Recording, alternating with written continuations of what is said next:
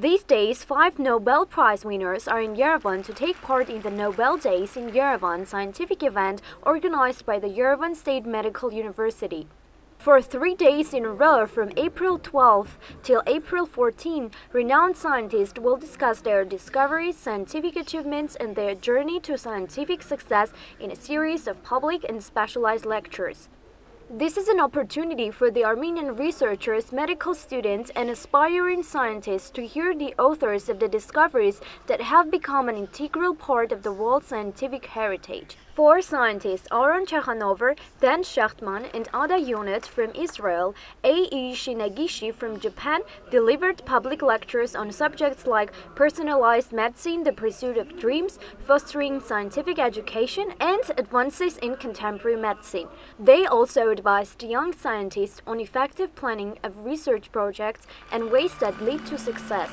Students from the Yerevan State Medical University believe that this is a great chance to receive first-hand information about some of the most important scientific discoveries, get inspired, and start to create in the hopes of one day becoming Nobel Prize winners themselves. The event may also encourage young Armenian scientists to step up their involvement in international scientific communities. Ada Yonet, best known for her pioneering work on the structure of the ribosome, is the first woman from the Middle East to win a Nobel Prize in Science and the first woman in 45 years to win the Nobel Prize for Chemistry. Today she delivered a lecture on contemporary medicine. Aron Chekhanova, known for personalized medicine, elaborated on his scientific thoughts on whether humanity can cure all diseases and at what price. He first visited Armenia 6 years ago and is quite familiar with both the scientific potential of the country and the political situation. You just came out of big oppression during the communist time, so you are starting. But I think that you are ideally located in order to develop science. You know, in Israel, now we have gas, so we are very lucky. But until recently, we didn't have anything. We had only the brains of our people. You don't have natural resources. You are very small.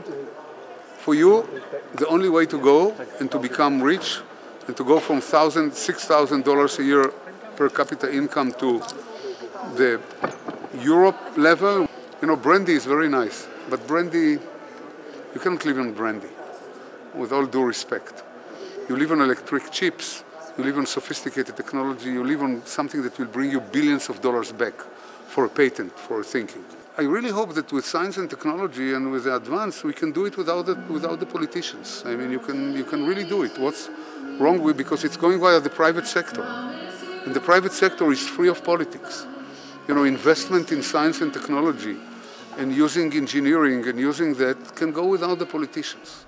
Shachtman was awarded the 2011 Nobel Prize in Chemistry for the discovery of quasi-crystals. The Japanese chemist A. Shinegishi is also Nobel Laureate in Chemistry. Robin Warren, an Australian pathologist, won the Nobel Prize for Medicine in 2005 for discovering that stomach ulcers are an infectious disease caused by bacteria.